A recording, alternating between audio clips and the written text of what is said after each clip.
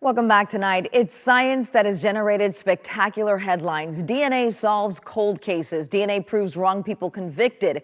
DNA proves family is related to royalty or one of our founding fathers. But you may not know that this genetic science was first revealed to the world right here out of Orange County in a courtroom 35 years ago today.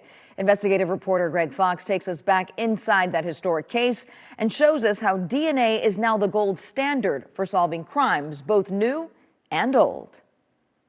Andrews came into my children's window, jumped on me with a sharp object at my throat and threatened to kill me.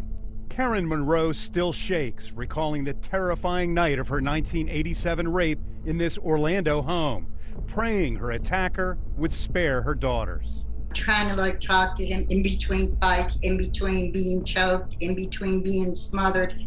This meant to me he was here to kill me. Purpose of being here was to rape. She survived, and days later, Tommie Lee Andrews, a suspect in 24 attacks, was arrested. His prints were found on Karen's window screen, but she never saw his face.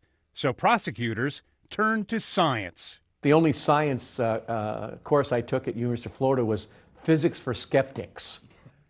Circuit Judge Jeff Ashton tried hard not to be a skeptic when, as a prosecutor, he stumbled on DNA genetics. First, he saw a news report about DNA identifying a killer in England.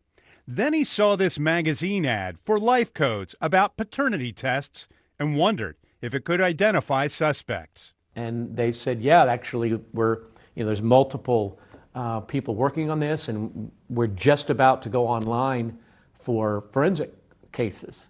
Came across Tommie Andrews, and the rest is history, as they say. I had no doubt he was going to be guilty.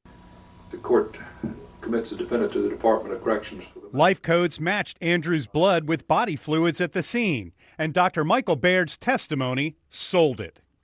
Using DNA to help identify the source of a biological sample in a forensic case was unprecedented. So I was certainly aware that this was groundbreaking. Andrews became the first person in the U.S. convicted with DNA. Though when I talked with him behind bars in 2008, he denied it. That's you. Yeah. They say. You're saying this is not you. No, it was when they brought this to me, and I'm like, hey, man, that looked like a bunch of dots. And now we're over 30 people in this biology section that are all working as a team to do DNA testing. And that's Tim Petrie of the FDLE Crime Lab says DNA can now be matched with microscopic traces. For example, let's say this is a shirt from a violent crime scene. Let's hang it up so you can get a good look at it. Years ago, you might have to have a sample about this size, these blood stains right here, in order to have a viable DNA sample. But now, because the science is so sensitive, you can go in, test the collar, test the armpit area, and potentially get enough DNA to positively identify a suspect. Over 30 years, where we started to where we are now, it's amazing the changes that have occurred. I am assuming this is about the provenance of the DNA in the grand larceny case? TV crime shows have helped all of us accept DNA. Guilty of first-degree murder. In this Volusia County trial, it helped the jury understand the genetic link between Robert Hayes and his 3 murder victims. Police are reopening other cold cases, retesting old evidence.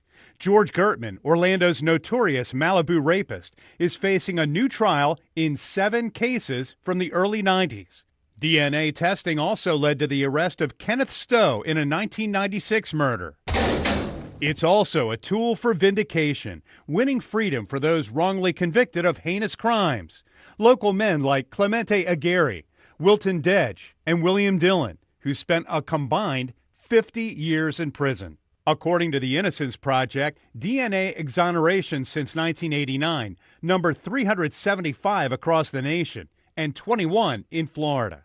DNA has opened the door for us to have a better understanding about the existence and prevalence of wrongful convictions and why they happen. Considered the single greatest forensic advancement since fingerprints were first used 130 years ago. I think now is the gold standard for identification. Police can now cross-check 20 million DNA samples in the FBI database to try and match criminals with crimes. Greg Fox, WESH 2 News.